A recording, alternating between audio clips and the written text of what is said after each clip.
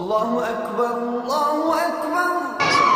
Assalamu alaikum wa rahmatullahi ta'ala wa barakatuh. Let's try this again. Assalamu alaikum wa rahmatullahi wa barakatuh. أعوذ بالله من الشيطان الرجيم. بسم الله الرحمن الرحيم. الحمد لله رب العالمين والصلاة والسلام على سيدنا محمد وعلى آله وأصحابه أجمعين. رب اشرح لي صدري ويسر لي أمري واحلل عقدة من لساني يفقهوا قولي. اللهم آمين. I'd like to start off by welcoming everyone to tonight's very special program, inshallah ta'ala. For those of you who are not familiar with the Adam Center, tonight actually we are every night the Qurtuba Institute, which is the educational wing here at the Adam Center, has classes at 7 o'clock every night. And especially on Friday nights, there's usually a nice crowd for Imam Majid's community class. This month, we have a series of guest lecturers, and I just wanted to draw attention, this is a bit of an eyesore, so I apologize for that now.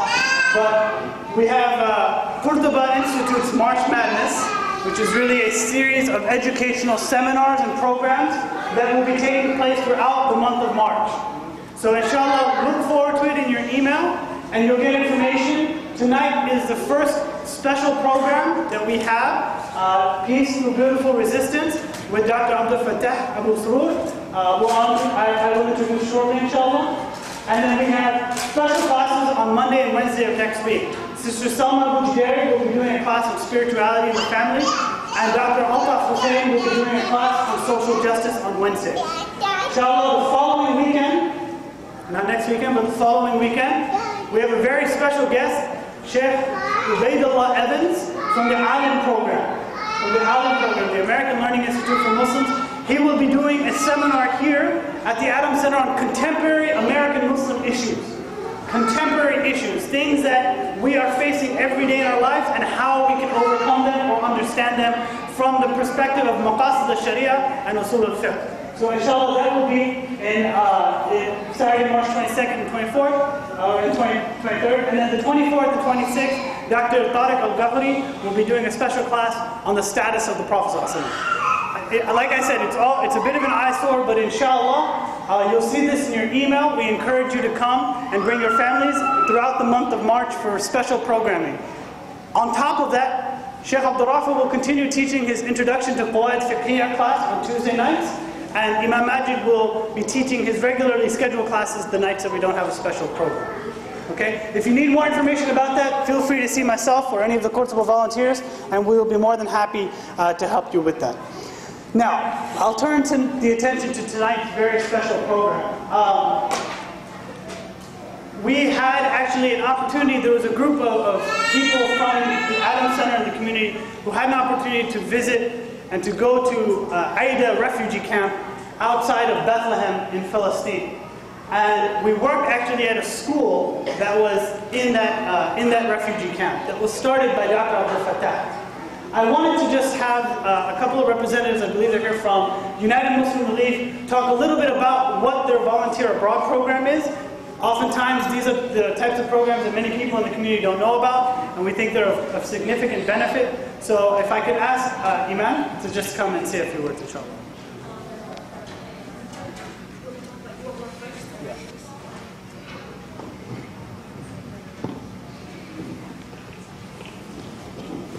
Whatever, I'm just going to hold this. Assalamualaikum everyone. My name is Iman. I actually traveled with Shed and some people from Adam Center to the AlRowwad school. But before we talk about that, I just wanted to tell you a little bit about United Muslim Relief. United Muslim Relief was originally known as Muslims Without Borders. I don't know if you've heard of that name before, but we started in 2010 after the earthquake in Haiti. And since then it's sort of kicked off, and it started off as relief mission trips, and then it started out as chapters in different universities. And right now I believe we have about like 11 or 12 chapters around the United States, and we do different things. I mean, we do things locally like Project Downtown, or Kicks for Kids, like soccer for kids and stuff, and we also do abroad things as well. I'm not part of United Muslim Relief General, but my partner Fayouz and I, we run UMR Volunteer Abroad, which is what Shed went on the trip with. So in UMR Volunteer Abroad, so far we've been to about 5 different countries. We've been to Mexico before, we've been to Palestine, we've been to Haiti. Inshallah, we'd like to go to Senegal, and inshallah in the future we'd like to go to Malaysia. So I'm just going to spend a little bit of time talking about each trip, and if you're interested about knowing more or specifically interested in one trip, you're welcome to talk to us. Me and Firuz are going to be sitting outside. So our first trip, Mexico, we usually go there every 6 months. It's an all-girls trip. Our upcoming trip is going to be from June 2nd to 11th, 2014, so really soon, inshallah. And we volunteer at an orphanage there. There's about 32 kids over there. They're all low socioeconomic class. Some of them are orphans, some of them actually aren't, but they've been, had a history of abuse in their lives. And what we do is we go there and we do physical projects for them, like gardening or painting or whatever. And then depending on the volunteers that are there, we offer workshops for the kids as well, depending on the background of the kids. So that's Mexico. We also go to Palestine. We just came back from Palestine in January, and this was a boys and girls trip. I believe our next trip is going to be winter of 2015, so in 1 year, inshallah. In this one, we volunteered at the AlRowwad Cultural School, which Dr. Abdelfattah will be speaking about, so I don't want to go into too much detail. But that is a boys and girls trip, so if you're interested as well, you can sign up for that. In addition to Palestine, we also have Senegal that's coming up. It's coming up this summer. It's going to be a boys and girls trip as well from June 15th to 27th. We're going to be volunteering in Miragouane, Haiti, mostly building wells and renovating schools and teaching kids. Inshallah, in the future, we'd like to go to Malaysia, and that's going to be an autism school, an autistic school. So that could be more geared towards people that have an education background. The things that make our programs really special, because there's a lot of volunteer abroad programs around, the thing that makes our program special is that we like to go with a spiritual leader. So usually at the end of every day we kind of reconvene and we have a theme and we talk about what we did and kind of have a spiritual connection. But also our trips are comprised of us doing what they ask of us and then us also offering what we can give. So if they need painting, for example, we'll do that. But we offer skills based on what we know. So for example, I'm a teacher, I could offer a teaching workshop. Or if someone is a photographer, they could offer a photography workshop. Whatever the case is. If you need more information about what we do or where we go, you're welcome to visit the table outside. We also have more information about AlRowwad. We have information about the Central African Republic crisis if you'd like to learn more about that. And we also have some items out there for auction if you'd like to purchase those as well. So that's all I got to say. Thank you. Thank you, Shah. Okay, Bismillah ar-Rahman ar-Rahim. While they're setting up, inshallah, I just wanted to share a few words before turning it over to Dr. Abdelfattah. We had the distinct, obviously, as I mentioned, honor of traveling with this group to Bethlehem and to the cultural center there. And I'll let the particulars and the details of it. I'll leave that to Dr. Abdelfattah, inshallah, to explain about not just the life over there and some of the adversity that's faced with, but also as a reminder to all of us, there is adversity that we have at all points in our lives, right? And if you don't have to look any further than the lives of the prophets themselves, right? People would think that Nuh alayhi salam was crazy because he was building an ark for a flood that was supposedly never going to come, right? We had Ibrahim alayhi salam thrown into the fire. We had Musa alayhi salam exiled. We had the Prophet ﷺ with deep tragedies, personal tragedies in his own life. And it's something that we highlighted earlier today in the khutbah, was about the manner in which they overcame this adversity, these prophets. And they did that as an example to us. And it was through their example that Allah subhanahu wa ta'ala fortified this deen and really gave us inspiration. There's a famous story from the seerah of the Prophet ﷺ that I shared with some of the kids this morning. In which after the lowest moment of his life in Ta'if, after Ta'if, the Prophet ﷺ was at an orchard. He was basically camping out at that orchard because he had no way of getting back into Mecca. And there was a servant of none other than Al-Walid ibn Mughira. Al-Walid ibn Mughira was an enemy of the Prophet ﷺ. One of his servants found the Prophet at this orchard And at this point he noticed that the Prophet was down. In fact, they even said Al-Walid himself noticed that the Prophet ﷺ was hurt because of what had happened in Taif. And he was incredibly vulnerable at that moment. And what happened was that the boy, the child, he gave some grapes to the Prophet ﷺ. Before the Prophet ﷺ actually ate the grapes, he said, Bismillah. The boy himself was shocked. He said, wait. He said, people in this area, the Arabs in this, they don't say Bismillah.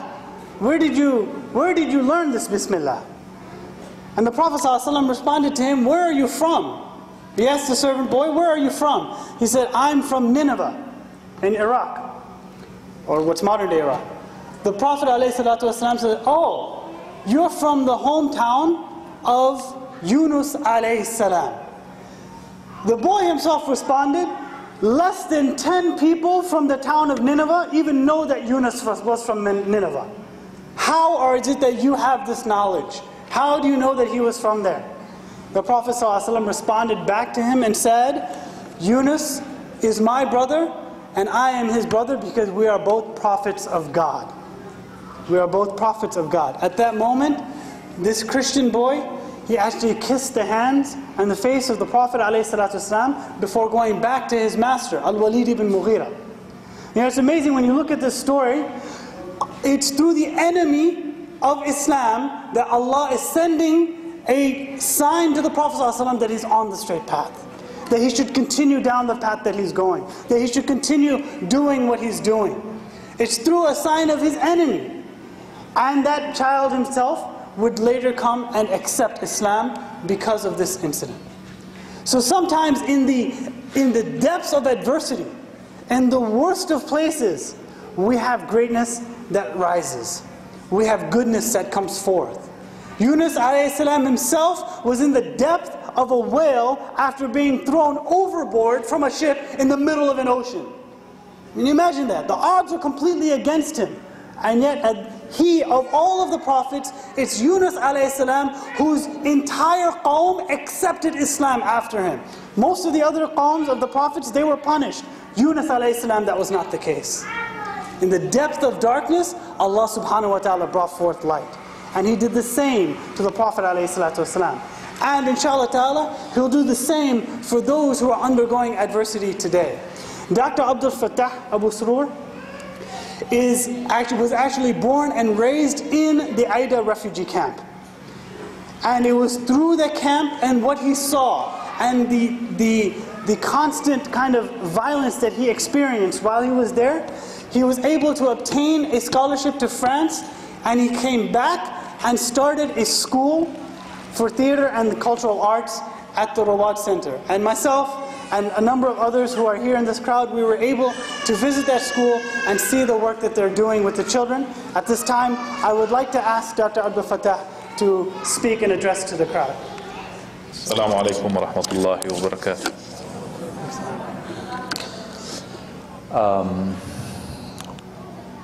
Barakallah feekum. I am really very honored to be here and talking to you. My name is Abdelfattah, Abdelkarim, Hassan, Ibrahim, Muhammad, Ahmad, Mustafa, Ibrahim, Abusrour, Abusrour.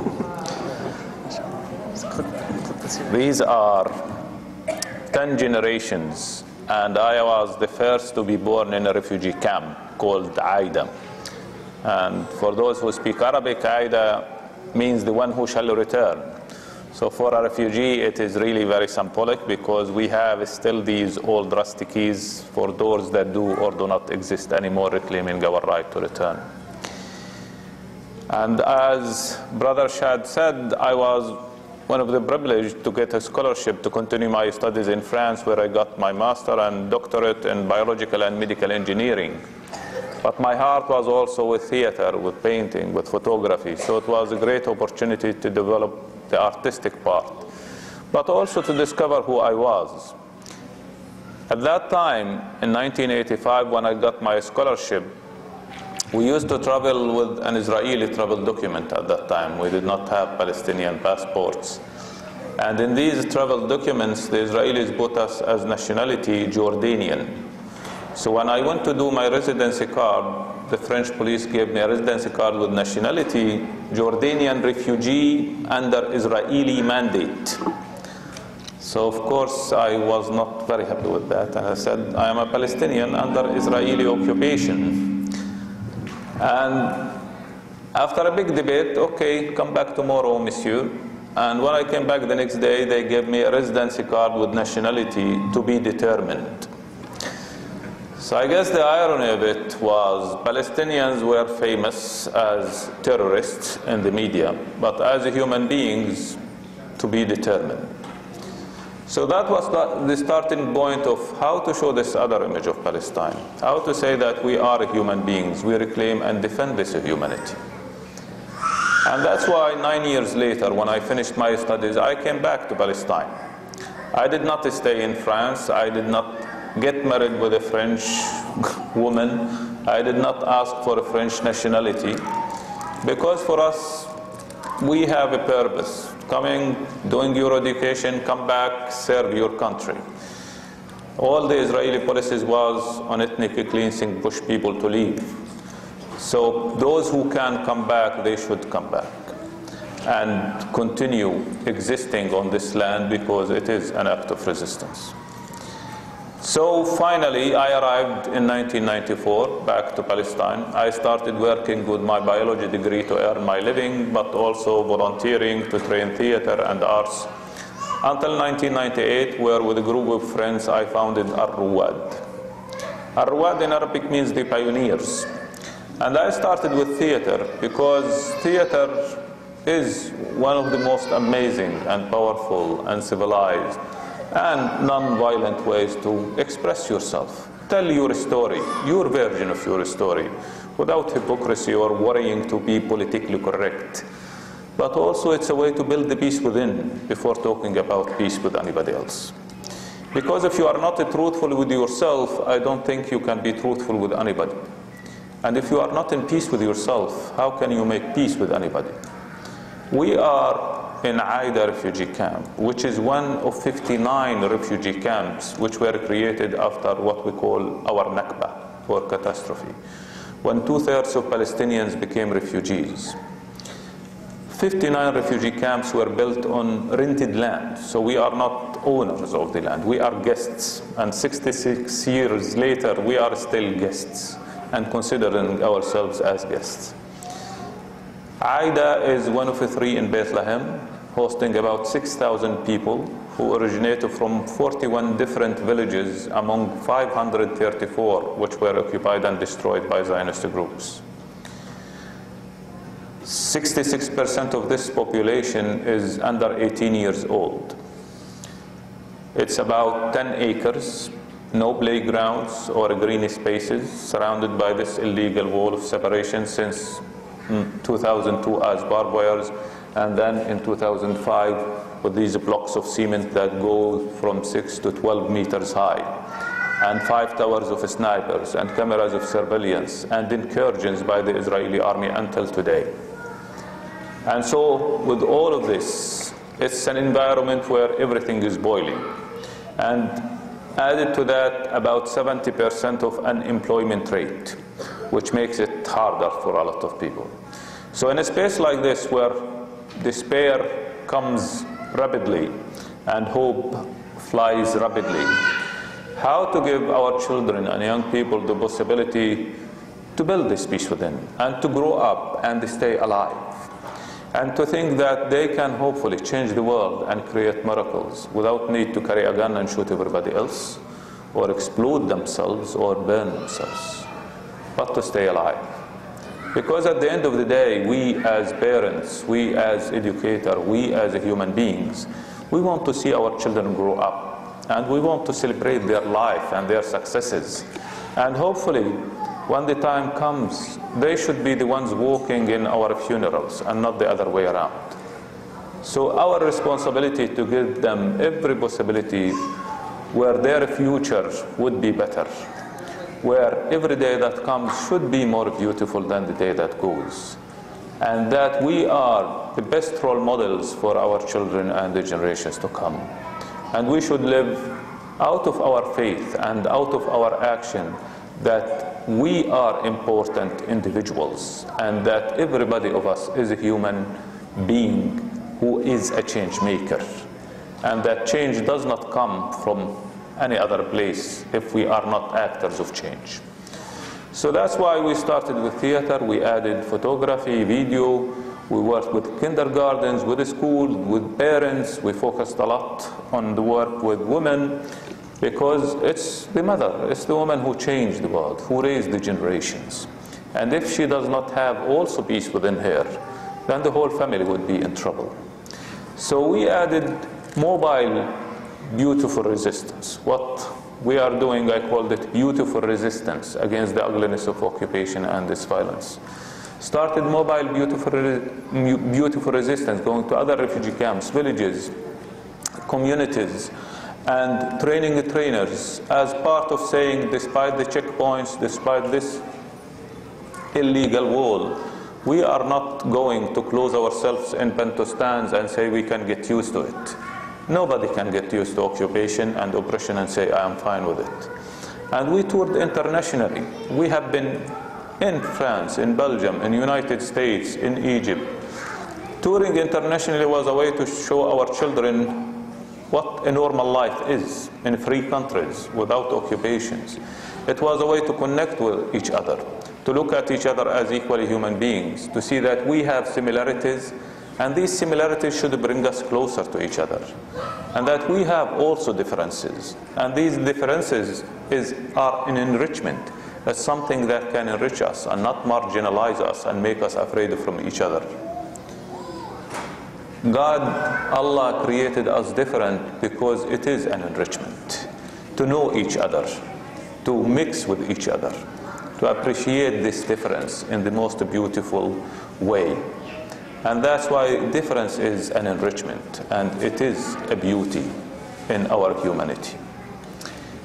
And so, with all these travels, our children coming to the United States, coming to Louisville, Kentucky, sharing with Afro-American kids workshops and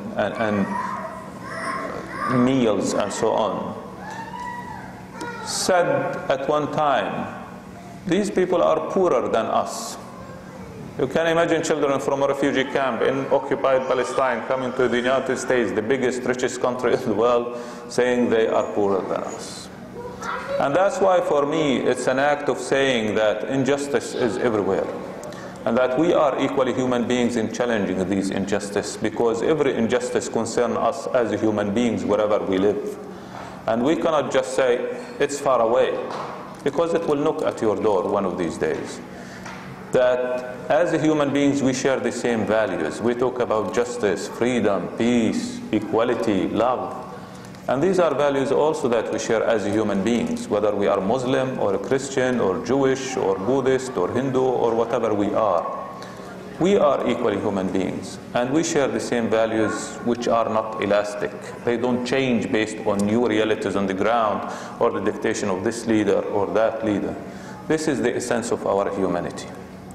And so that's why I guess I quit my paying jobs in 2005. I was teaching at Bethlehem University. I was teaching in Ramallah. I was working in a pharmaceutical company 7 days a week, alhamdulillah.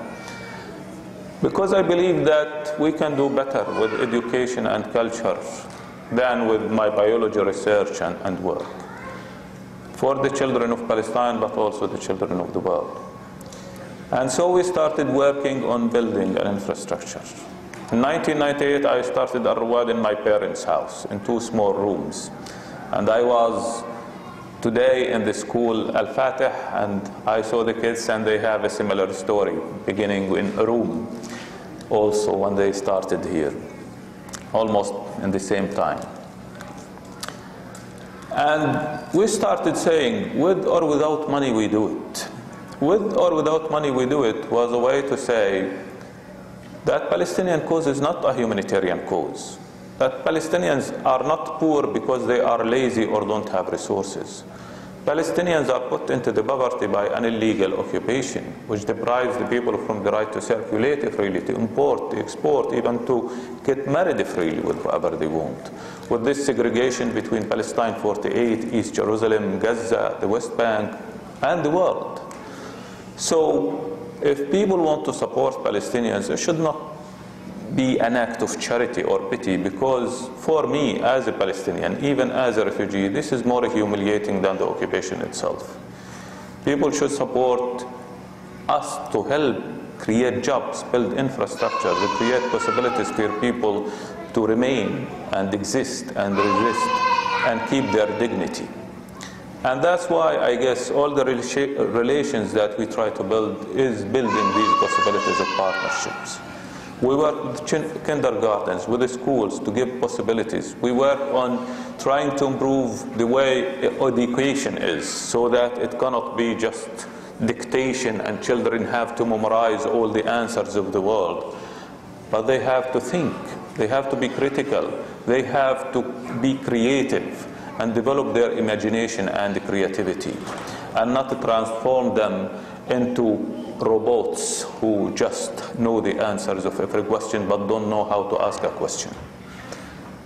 And all the essence of Islam is this questioning, this quest to understand, to think, to question things, and not just to take things as they are, deafly, mutely, without any understanding of why we believe in God, why we have faith in God, why we adore God, why we practice our religion based on our faith in Allah.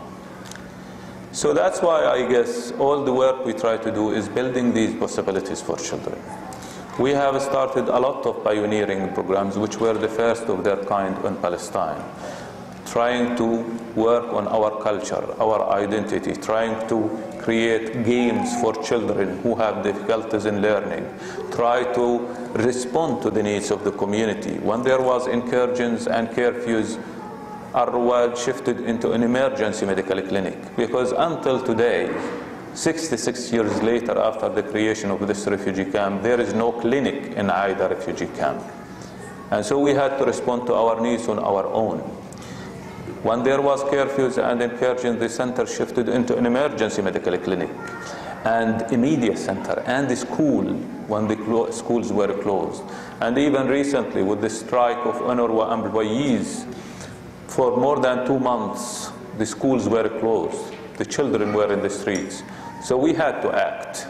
And I say act and not react, because we believe in action on the long term and not just reaction to a catastrophe or an emergency. So AlRowwad was open, hosting the children, continuing the program of their school education, because we cannot just let our children stay in the streets and say we are fine with it, so that they become just a number on a list of martyrs or handicapped for the rest of their lives or perish in Israeli prisons. We have to protect our children and give them every possibility so that they do not be just a victim or just in the street or think the only way to change anything is to carry a gun or explode themselves. Resistance is a legitimate right, don't take me wrong. But for children, it's important to save lives and give them possibilities that they can do better than killing themselves. Because no country in the world can live on the corpses of its people. And even when they go and demonstrate against every injustice, and I believe that people have the right to resist and to demonstrate against every injustice in the world. Hopefully, instead of saying we die so that lives Palestine or any other country, they will say we live so that lives Palestine and the world. It should be a culture of life and hope, not a culture of death and despair.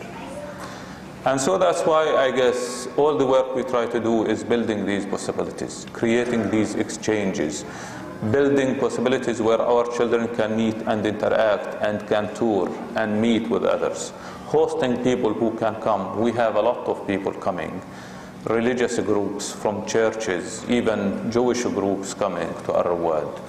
Few Muslim groups come to Palestine and to AlRowwad. And we had the chance to meet with other brothers and sisters from United Muslim Relief Volunteering Abroad group, who came and shared with us. And it was really the first time we have a Muslim American group coming and volunteering and sharing almost a week with us. And the joy, I guess they can talk about, that the people had in hosting them and meeting with them and exchanging with them was enormous. It's important to keep this link and this possibility that we are not forgotten in all what you live as well. And that when you think of Palestine, think of how people are resisting this ethnic cleansing, and they resist not only for their sake, but for all the sake of Muslims and Arabs. And that the protection of the holy sites is an act of resistance. And despite all this work to push people to leave, we resist. Despite all this work to erase the memory, we keep this memory alive. And despite all this effort for continuing a system of apartheid, we say we cannot get used to occupation or oppression or apartheid and say we are fine with it. I am, because it's a bit political, let me say I am speaking in my name. I am not speaking on behalf of United Muslim Relief or Adam Center. So this is my story, this is my talk, and not representing United Muslim Relief or Adam Center. So that's why I guess all the efforts we try to do is give possibilities and opportunities. And of course we are an independent organization, so we are not affiliated to any political party, though it will mean you will have no money from anybody. And the essence of it that we work with everybody, but not under the umbrella of anybody. For me, every Palestinian is Palestinian, whether he is Hamas or Fatah or Popular Front or whatever, whether he is a Muslim or a Christian or even a Jewish Palestinian. Because Palestinians, like other countries, have their Jews as well, not those who are imported from the United States or Russia or Eastern Europe. So Palestine has always lived in this multiplicity and diversity and respected its people and this diversity that we have lived in. But with all the pain, sympathy and empathy to Jews and their suffering, we cannot pay for the crimes of the Nazis or Europe and say we are fine with it. We cannot accept to repair an injustice by another injustice. And we cannot accept this washing of the European crimes against the Jews or anybody else and say Jesus alayhi salam, Isa alayhi salam was born in Palestine, so we'll turn our cheeks to every clap from anybody and say we are fine with it. We are not fine with injustice. We are not fine with occupation. We are not fine with oppression. We are not fine that our children die. We are not fine that our children imprison. We are not fine that our children lose hope in their struggle, in their humanity, in others. We are not fine that people think that the only way to change anything is to die. We are not fine that we walk in the funerals of our children. We are not fine that everybody remains silent and close their eyes and ears and say we can't do anything, or it's too complicated, or it's hopeless. We are not fine because we do not have this luxury of despair. And we cannot just wait for miracles to happen. We need to provoke them to happen. And we cannot just sit down and complain that everything is bad and it's always the fault of someone else. Or we can't do anything, but Monsieur Obama will do it. Or the Pope, or the President this, or the President that, or even Allah. Even Allah will not help those who do not help themselves. لأنه إن الله لا يغير ما بقوم حتى يغيروا ما بأنفسهم. So we have to do our part. We have to be role models for all these young people because we want to be proud of what they become. And we want to be proud also of ourselves, what we have provided for them to be proud of.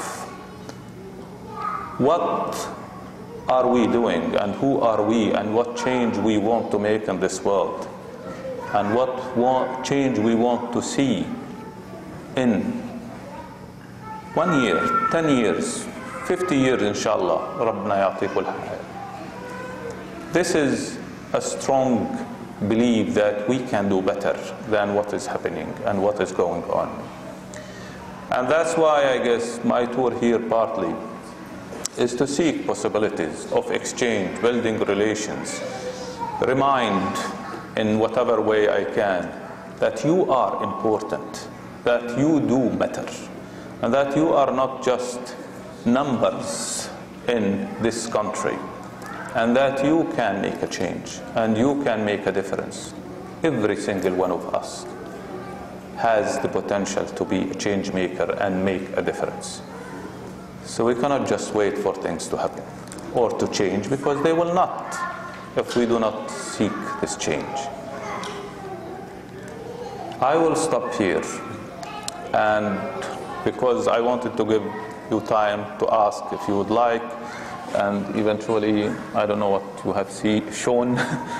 So I'll stop here, and I'll give possibilities for if you want to ask questions and so on. Just a quick question. I'm just curious, two questions. One, since you said you've been in France, you studied there, you traveled this country, how do you compare the state of mind of Palestinian kids at a younger age with European kids in this country?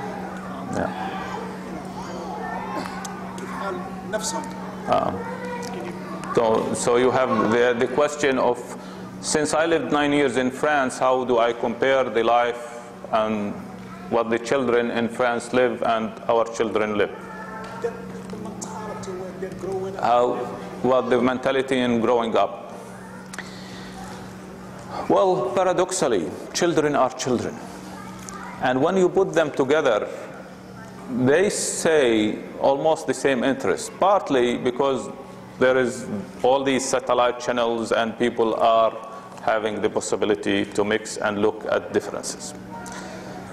But fundamentally, you have children who are living in freedom, and you are children who live under occupation. You have children that go to school as a normal act, and you have children in Palestine who go to school as an act of resistance to go to school too. In Hebron, children are put on the street by the Israeli soldiers, so that sometimes the teachers make the class in the street because they can't reach their school. Children maybe think of how they can reach the school today. Children in France would think how to go to party tonight.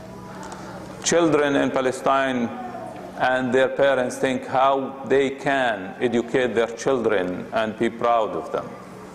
Children in France may think of education, but may think, well, I can work and do other things, have fun, go to cinema, and so on.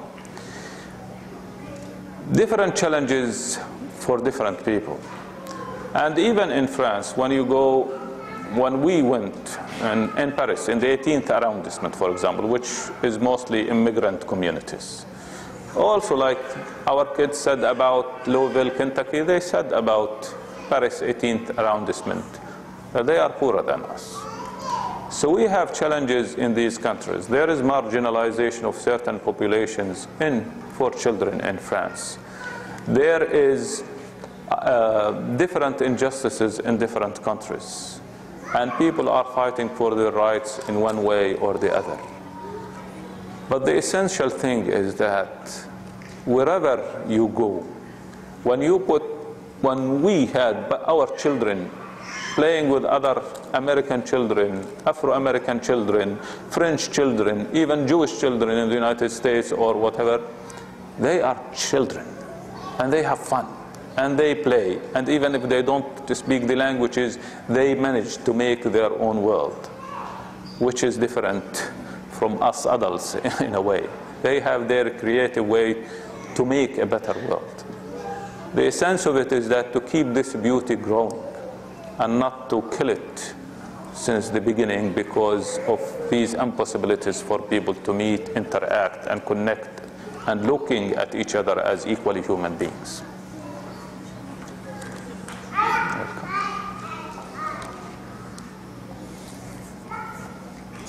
Other questions?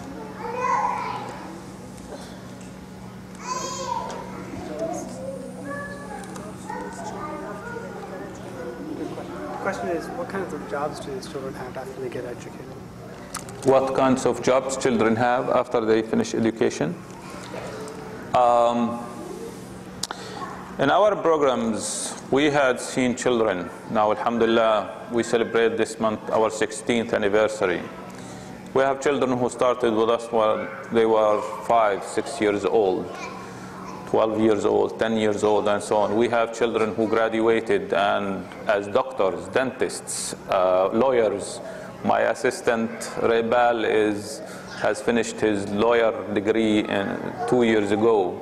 And he is a theater actor and a trainer and worked with me. Some of these young people became board members.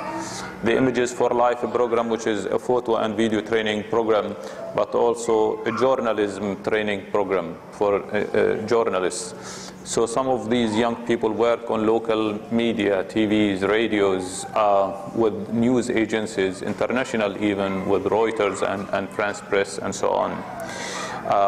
Some of these young people have created their own programs and their own organizations and so on.